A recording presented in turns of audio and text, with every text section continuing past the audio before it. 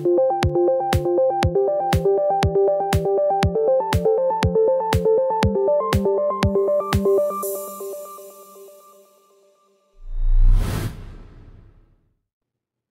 again, everyone, and welcome back to my Proxmox course. Believe it or not, we are up to class number 14. Yes, 14. It feels like the series is just flying by, almost like I just started recording it yesterday or something like that. I just can't believe how fast time is flying. Okay, well, actually, I'm recording the majority of these episodes in one sitting in one day, so for me, it feels like today. Anyway, in today's class, we're talking about shared storage. And by shared, I'm not referring to NFS shares or Samba shares. I mean, Proxmox is built on Linux. You could create those things on Proxmox if you wanted to.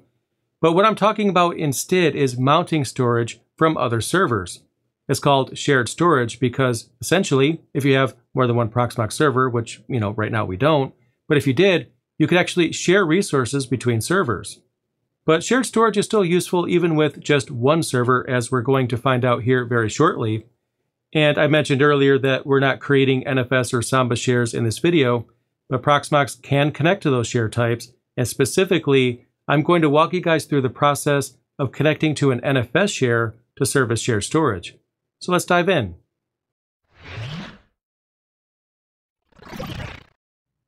All right, so at this point, what I'm going to do is show you guys how to add network storage to your Proxmox server. This is yet another video that not all of you will be able to follow along with. If you do have a network attached storage device on your network, then you should be able to follow along. On my end, I actually use TrueNAS, but it really doesn't matter. You can use Synology, NetApp, QNAP. There's a number of others out there. The idea is that we're going to create NFS storage and then mount that storage here on our Proxmox server. This also opens the door for potentially setting up high availability, which is something that we'll be covering later in the series. Now again, not all of you will be able to follow along because not everyone has a network attached storage device on their network. So even if you don't have that, you can just watch the video and take notes and just understand how everything works. I think that's good enough if you don't have access to the appropriate hardware. Now there's two volumes that I'm going to be showing you guys how to mount in this video. The first is going to be used for backups, and the second is what's called shared storage. Shared storage is good for high availability. Now, if you have a gigabit network, as I'm sure a lot of you do, then backup storage is going to work good enough. Sure, gigabit is a lot slower than 10 gigabit, but it's fast enough for backups. However, if you have a gigabit LAN and you try to implement shared storage for clustering and high availability, it'll actually work, well, fine enough, I guess. If you have more than one VM accessing shared storage at a time, then they're going to slow down to a crawl. Now, as long as all of your VMs aren't doing anything intensive all at the same time, you'll probably still find gigabit slow when it comes to shared storage, but it'll probably be fast enough. So the reason why I bring this up is just so you keep in mind that it's really important to understand that if you have a gigabit network, there's only so much that you can do before it becomes a bottleneck. If nothing else, just have reasonable expectations. And you might be wondering what I mean by shared storage. Shared storage is storage that's, well, shared.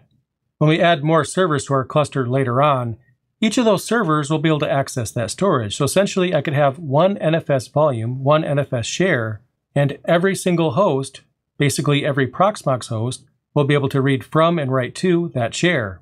And that's all well and good, so long as you don't have too much going on at once. But anyway, just manage your expectations and you should be fine. Now, what I'm going to do right now is open a new tab, and I'm going to access my TrueNAS server.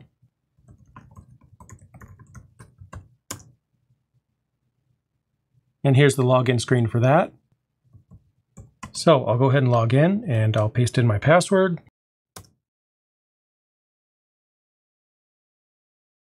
And here we have my TrueNAS server.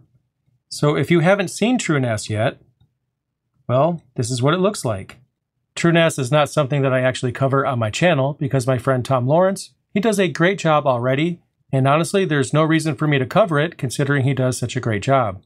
Definitely check out his channel if you are curious about TrueNAS. He has a number of videos on TrueNAS that'll teach you everything you need to know. Now, in my case, what I'm going to do is actually create a new storage volume or basically a pool for Proxmox to use. So on this screen, I have all my pools. And as you can see, I already have one for Proxmox. Now what I'm going to do, instead of actually using my existing Proxmox pool, this is for a production system, I'm going to create a brand new pool. So let's go ahead and do that. And this is adding a new data set within the pool. I'll call it PVE Tutorials, because that's what I'm using it for. And we need to set the permissions. And I do understand if you're not using TrueNAS, then obviously none of this applies to you. But you know what? This is what I have, so this is what I'm going to use. I think these options are good enough. So what I'm going to do is just go ahead and submit this. And then underneath this, what I'm going to do is add yet another data set. I'm going to call this one PVE-backups, and I'll submit that.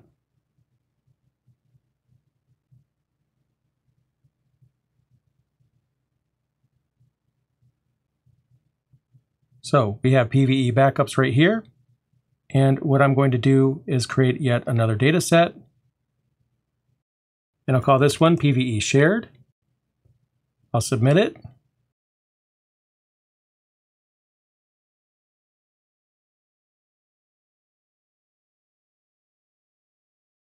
So I have these two data sets right here, PVE backups and PVE shared, that I'm going to be using for the remainder of the series.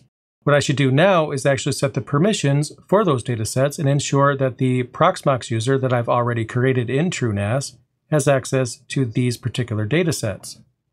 So I'm going to create the permissions up here. I'll edit permissions. I'm going to set the owner. I'll set that to Proxmox. I'll do the same thing for the group.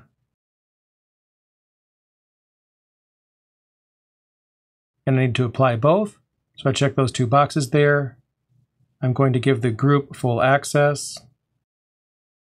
I'll click Apply Permissions recursively. And I'll also have it traverse as well. I want to make sure that these permissions are applied to everything underneath this main data set. So PVE Tutorials is the upper level, then the PVE backups and PVE shared data stores are underneath that. So by checking all of these options, I'm ensuring that the changes that I'm making here are going to apply to those as well, so I don't have to go in and manually make those changes to each of those one at a time. So let's save it. And now we should have everything set up here for PVE backups and PVE shared. But that just gives us the data stores. It doesn't actually make Proxmox able to access these data stores. So what I need to do actually is create some shares that Proxmox can access. I'm going to use NFS. I'll add a brand new share here. And then I'll select the path to the data set that I created, at least the first one here. PVE backups. And then under advanced options, I'm going to map all to the Proxmox user. And when it comes to group, I'll map all to Proxmox as well. And that'll ensure that the permissions work out. And for authorized networks, I do want to restrict this. My servers are on the following subnet, 172.16.249.0. And I'm going to add another one here, 10.10.10.0, both /24 subnets.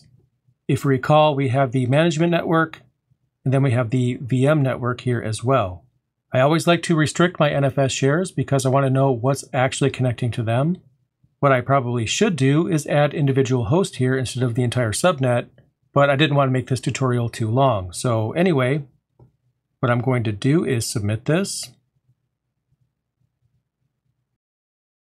Now, what I'm going to do is add yet another NFS share, and I'll be adding it for the other data store that I've created. So I'll select that here.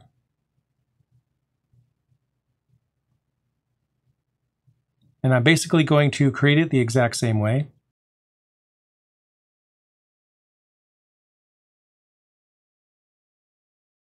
And that should be all we need to do for that. So let's go back here to Proxmox. And what I'm going to do is add the new shares that I've created. So I'm going to go to the data center view. I want to add these particular shares to the entire data center. I want to make sure that each of the servers that I end up adding to the cluster also get access to those data stores as well. So let's go to storage right here. And what I'm going to do is add storage. I want to add NFS storage. And for the ID, it's not asking for an ID number. It's not like your VM ID or anything like that. This is essentially the name. So what I'm going to call this is PVE backups. I'm just going to give it the same name as the actual share that I'm mounting, and that makes it very easy to do. Now here for server, what we want to do is add the IP address or the fully qualified domain name, if we have one, to the server that contains the NFS share that we want to mount. In my case, it's storage.home-network.io. That's actually the name of my TrueNAS.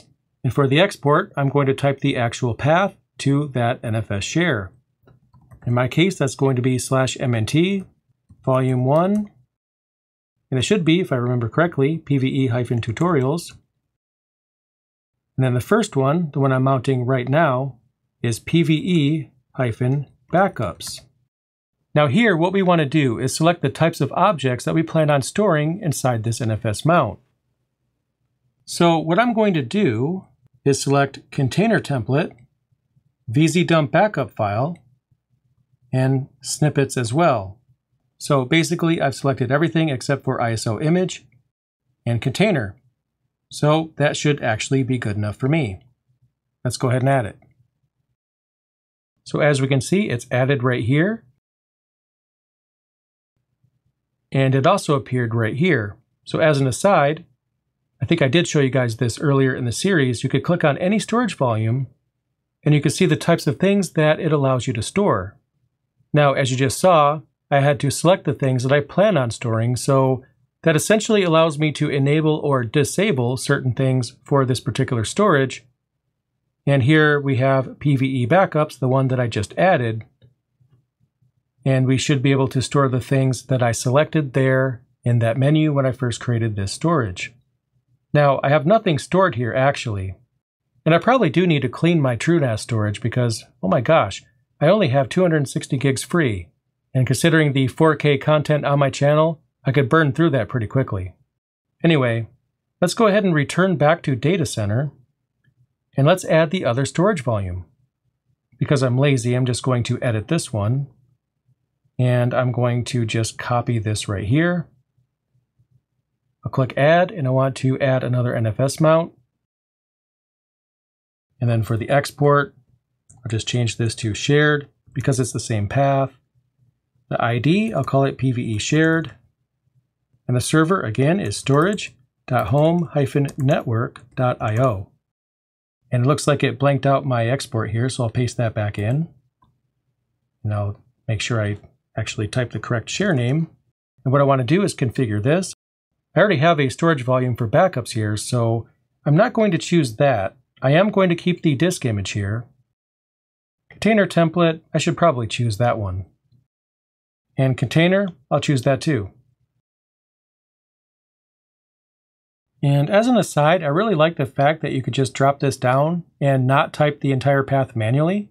That's going to save me a lot of time. I actually didn't know that you could do that, so I guess I just discovered something new myself. I've always been manually typing the path to the share that I want to mount, but as you can see right here, Proxmox is able to query the server and get a list of all the shares. So what I should be able to do is scroll down and select the share, and here it is. I'll go ahead and add it. And now we have that created right here. So now I have a place for shared storage. So I can actually add virtual machines and have them store their disks right here in the shared storage. And that makes high availability better, like I mentioned, because if a VM disk is in shared storage, then migrating that VM to another host just becomes a lot faster. And I also have a place for backups right here. Now, earlier in the series, I went over backups. So since I do have a place for backups now, I'm going to go back here to backup. And this is the backup job that we created earlier. Let's go ahead and edit that. And the storage is currently set to local. and that's not good. We should probably use the NFS mount that I designated for the purposes of backups instead of the local storage, which will help ensure that all the backups created from this job will go to the external storage rather than local storage. At the end of the day, that's what we want. Now, PVE backups, that is an option here. Now, when I added this particular storage to Proxmox, if I didn't select the correct items to enable the correct features, then I wouldn't actually see it listed right here, but it is listed, so I guess I must have done something right. So I'll click on it. Now click OK. Now from this point forward, this particular backup job is going to send its backups over to my TrueNAS server, and that's pretty cool. Now how about we see it in action? I'll click on this server right here, and I'll just create a manual backup. I'll click the Backup Now button. And for the storage, I'm going to choose the PVE backup storage right here. And I'll leave it on snapshot. I think that's fine. And I'll click Backup. Let's see what happens. And there you go. It looks like the job has completed. That's pretty cool. So, if I go over here to PVE backups, I'll go here to backups itself. And then here in backups, we have this particular backup file right here. It's currently using 1.6 gigabytes. This is the backup file, so we can see that it's working. Now what I'll do is click over here to TrueNAS. I'll click on Shell, and then let's change directory into where that mount actually is pointing to. So I'm in that directory right now. So we have several different folders here, so I'm going to go into the dump folder, and these are folders that Proxmox itself created for me. And there we have the backup file. We have a log file and the actual backup itself. So we can see that the log file is 1.8 kilobytes. We have essentially 1.5 gigabytes when it comes to the backup file itself. So, as you can see, I was able to easily add additional storage to my Proxmox server. I was able to create some shares here on my TrueNAS server, mount those in my Proxmox server, and now I can benefit from both backups being on my TrueNAS server, as well as shared storage later in the series. So as you can see, shared storage is pretty useful, but we're not really using it shared. I mean, yeah, it's shared storage, but we're not sharing it with any other server, and it's not accessible from any other server because we only have one server. So how about we take care of that in the next class and set up a cluster? That's exactly what we're going to do in that video. So I'll see you there.